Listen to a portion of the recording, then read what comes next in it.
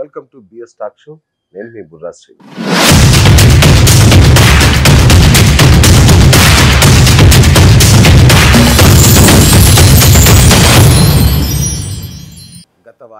గత శుక్రవారం గురువారం అద్భుతమైన సినిమాలు రిలీజ్ అయ్యాయి రెండు.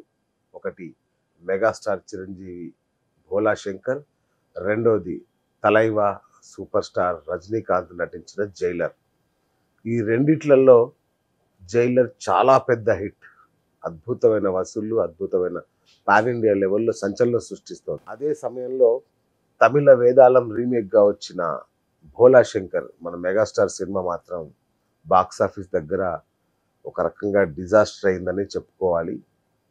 అసలు ఏం జరుగుతోంది అంటే చిరంజీవి సినిమాల ఎంపికలో ఏమైనా తప్పు జరుగుతోందా, అసలు మార్కెటే లేదనుకున్న రజనీకాంత్ ఇంత పెద్ద హిట్ ఎలా వచ్చింది, ఈ విషయాల్ని చర్చించడానికి మన దగ్గర డైరెక్టర్ శ్రీకృష్ణ ఉన్నారు.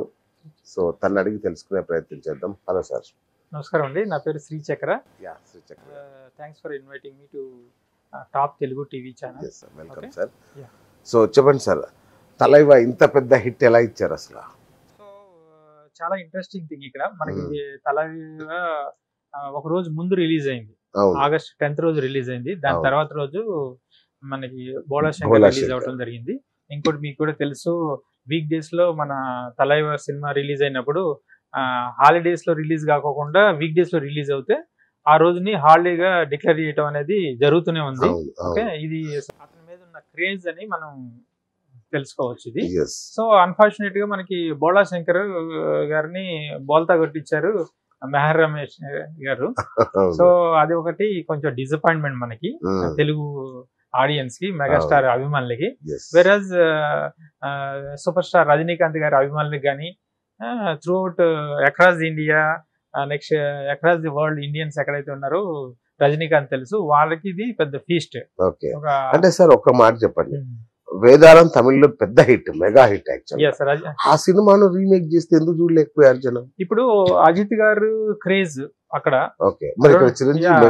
సిమిలర్లీ. సో నెక్స్ట్ వచ్చేసి దాన్ని ఇక్కడ రీమేక్ మోడిఫికేషన్ జరగడం జరిగింది.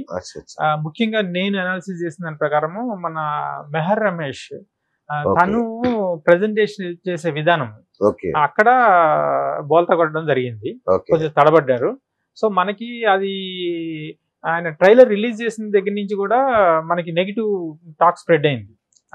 అందులో స్టోరీ ప్రెజెంటేషన్ కాకుండా ఎలివేషన్స్ సంబంధించిన ప్రెజెంటేషనే ఉందన్నమాట దానికి. అంటే ఎందుకంటే అతను కేవలం మాస్ ఆడియన్స్ ని టార్గెట్ చేశారు.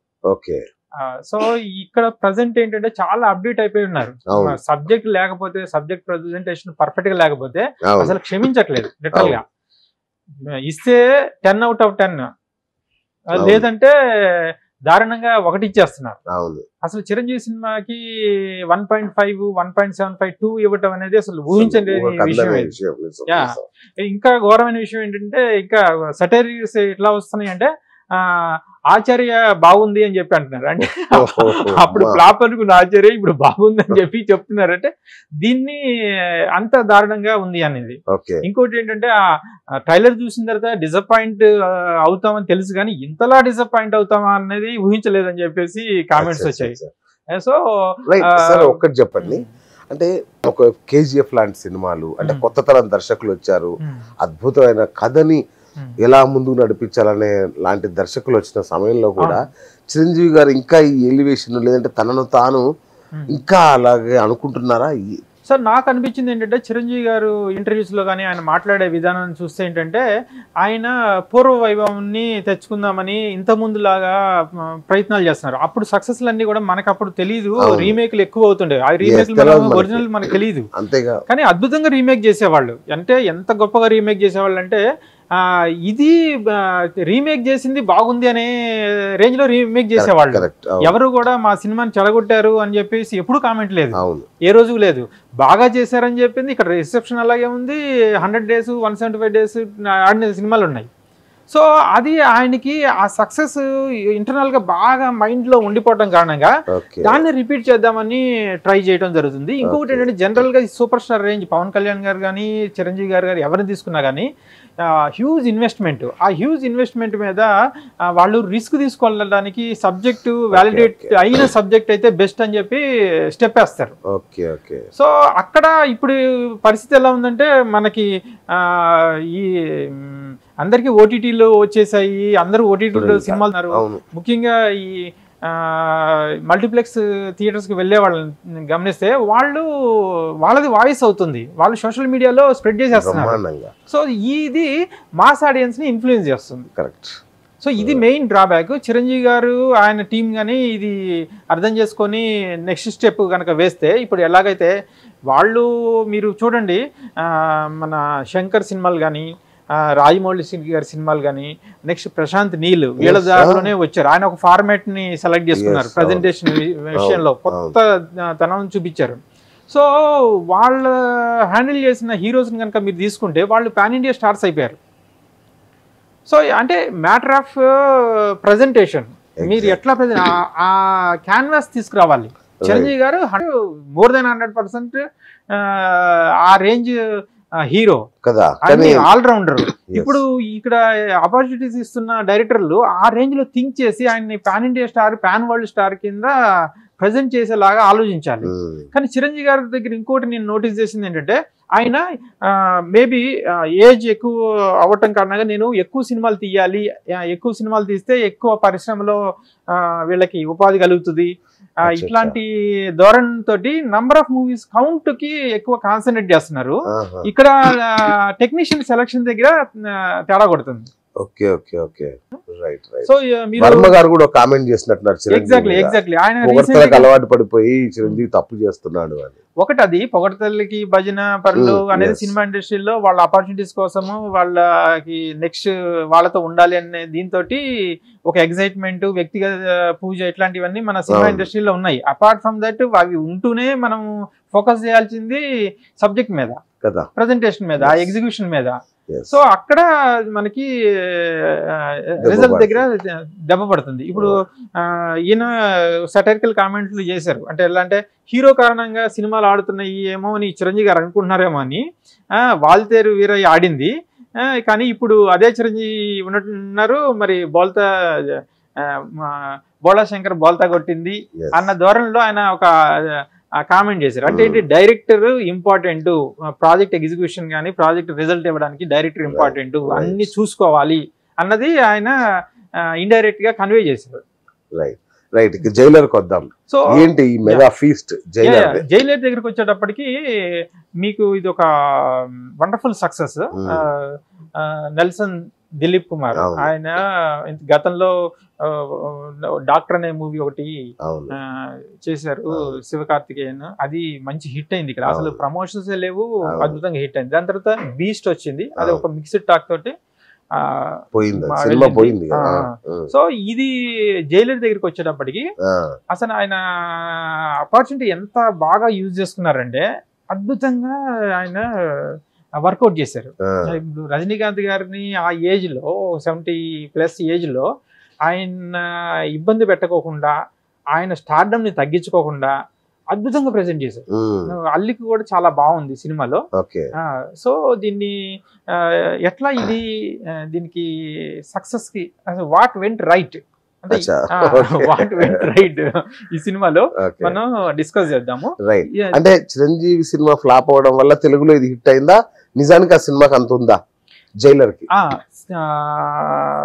ఒకటి, జైలర్ కి పొటెన్షియల్ ఉంది. ఇది ఫ్లాప్ అవటం కారణంగా దానికి రిసెప్షన్ పెరిగింది. సో రెండు అడ్వాంటేజ్లు వచ్చాయన్నమాట. ఓకే. సో ఇక్కడ మనము ఈ మూవీ దగ్గరికి వచ్చేటప్పటికి ఒక అంటే ఆల్రెడీ 4 days అయిపోయింది, పబ్లిక్ తెలుసు ఇది సక్సెస్ అని చెప్పి. నేను ఒక స్పాయిలర్ తోటి నేను మీకు చెప్తాను, నేను ఒక సింగిల్ స్పాయిలర్ తోటి. బట్ రిమైనింగ్ అన్ని కూడా చాలా ట్విస్ట్లు ఉన్నాయి ఇందులో. సో ఇది ఒక జైలర్, అతను ఒక రిటైర్డ్ పర్సన్. తనకి ఒక వెరీ సిన్సియర్ పోలీస్ ఆఫీసర్ తన కొడుకు. ఏసీపీ, అతన్ని చంపుతాడు జైలర్ చంపేస్తాడు, సొంత కొడుకుని చంపేస్తాడు. సో ఎందుకు చంపాడు, ఎటువంటి పరిస్థితులు చంపాడు, అసలు అటువంటి పరిస్థితులకు ఎందుకు దారి తీసింది అన్నదే కథ. ఇది చాలా పెద్ద ట్విస్ట్, అసలు ఊహించలా. ఎగ్జాక్ట్లీ. అక్కడ ఆడియన్స్ ని ఎలా అంటే పడగొట్టాడు డైరెక్టర్ నెల్సన్. సో మనం సినిమా చూడాలన్నమాట, ఇంకా దానికోసం చూడాల్సిందే. సో అది తీసుకున్నది. ఇక్కడ సెటప్కి వచ్చేటప్పటికి మనకి జైలర్ రిటైర్డ్ పర్సన్, అంటే మనకు ఒక సిన్సియర్ ఆఫీసర్ అని చూపించడం కోసం ఒక independent house, not even duplex, okay, combined family, భార్య రమ్యకృష్ణ, నెక్స్ట్ కొడుకేమో అతని పేరు ఓకే వసంత్ రవి, నెక్స్ట్ ఆమె కోడలు మిర్నా.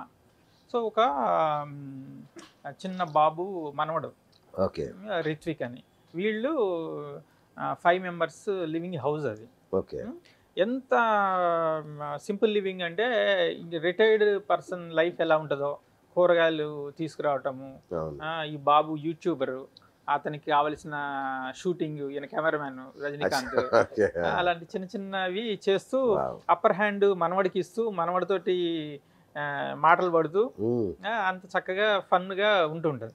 సినిమాని ఇట్లా స్టార్ట్ చేయకోకుండా ఒక డెడ్లీ ఎపిసోడ్ తో స్టార్ట్ చేశారు, విలన్ ఇంట్రొడక్షన్ తోటి. సో అది సినిమాని ఒక హైలో పెట్టేసి ఉంచుతుంది.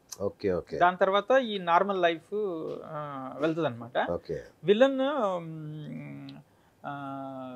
విజయన్, వినాయక్ సార్, అతను ఎక్స్ట్రాడినరీ పర్ఫార్మెన్స్. మీకు సినిమా ఈ మనకు తెలిసిన ఆర్టిస్టులతోటి ఇది సినిమా లాగా అనిపిస్తుంటది, అతను కనిపించినప్పుడల్లా మాత్రం ఇది ఒక రియల్ ఫీల్ వస్తుంది. మనం సినిమా చూస్తుంది నిజంగా జరుగుతుంది అనిపిస్తుంది. That is extraordinary performance. అసలు ఎన్ని అవార్డులు ఇచ్చినా తక్కువ, ఎక్స్ట్రాడినరీ చేశారు అతను. యా. సో సినిమా ఇది ఒక సెటప్, ఇది చాలా ఆర్డినరీ సెటప్ గా ఉంటది వీళ్ళు. నెక్స్ట్ విలన్ దగ్గరికి వచ్చి ఎక్స్ట్రీమ్ ఒక పెద్ద స్టూడియో సైజ్ లో ఉంటది డెన్. అతను చేసే బిజినెస్ ఏంటంటే విగ్రహాలు, యాంటిక్ పీసెస్ ని స్మగ్లింగ్, ఇంటర్నేషనల్ స్మగ్లింగ్. సో అక్కడ వీళ్ళిద్దరికి మధ్య ఒక క్లాష్ నడుస్తుంది. ఓకే, ఫస్ట్ హాఫ్ అంతా కూడా క్యాట్ అండ్ మౌజ్ గేమ్ లాగా జరుగుతుంది, సీరియల్ కిల్లింగ్స్ జరుగుతుంటాయి అన్నమాట.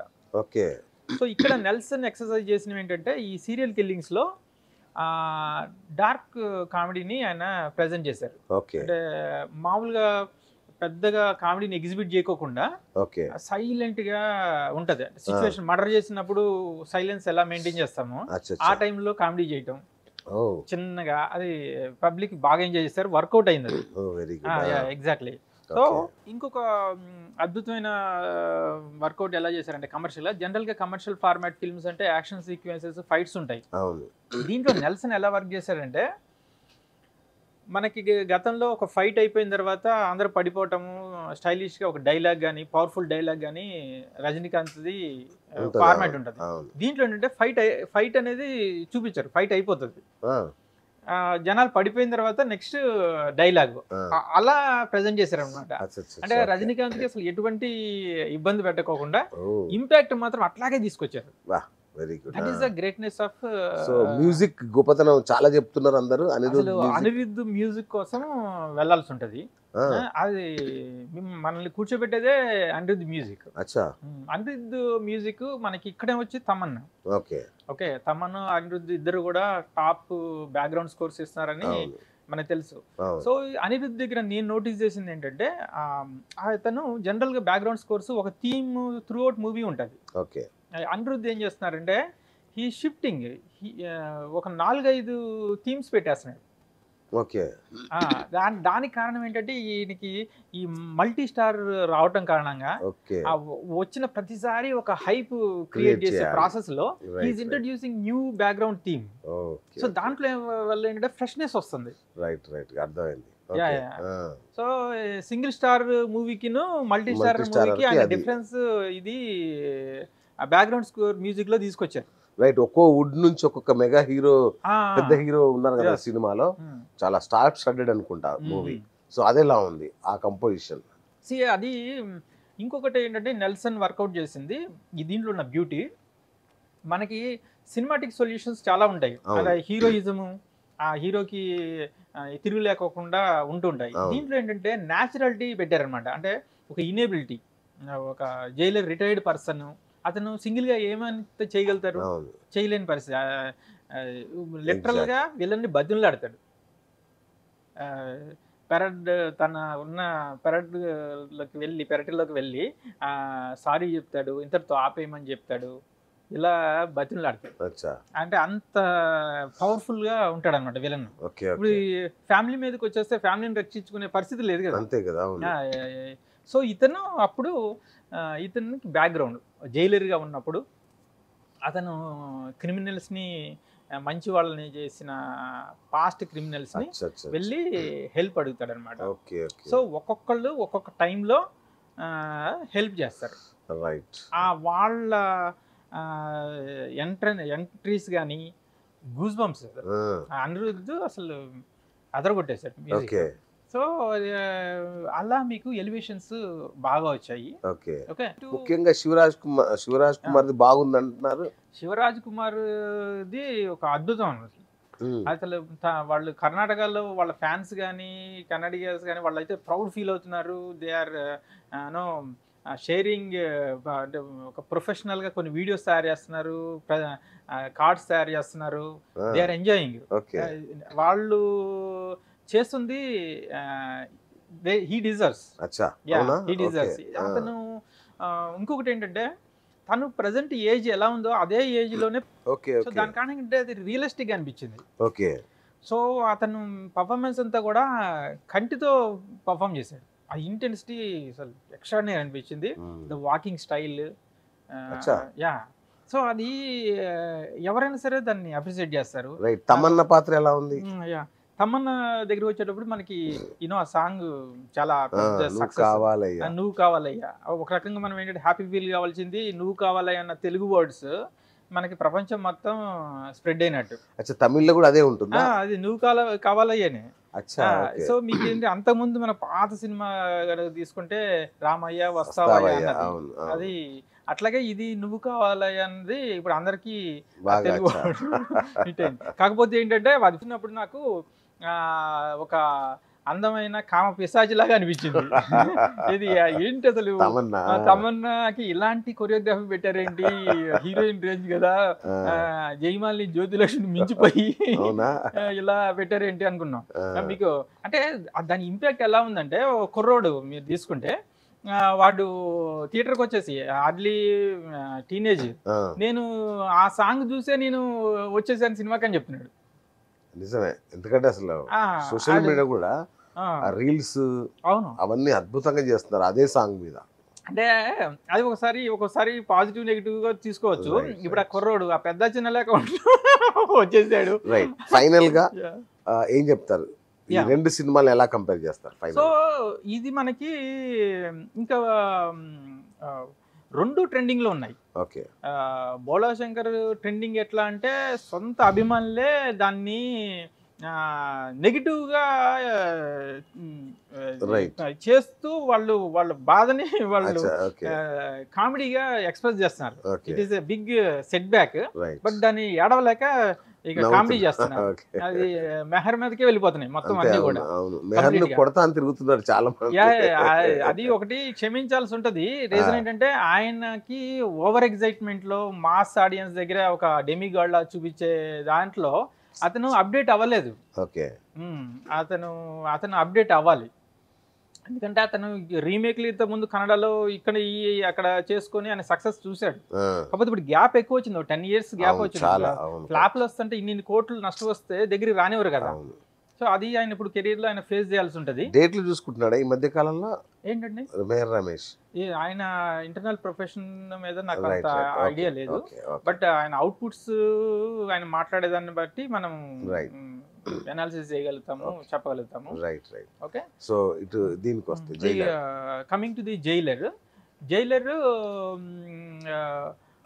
పబ్లిక్ అవుట్ స్టాండింగ్ స్టేటస్ ఇచ్చేసారు, దే లవ్డ్ ఇట్. కానీ ఇది అవుట్ స్టాండింగ్ రేంజ్ కాదు, కానీ లెటస్ 85% అనుకోండి, ఇన్స్టెడ్ ఆఫ్ 90 or 90 అబోవ్.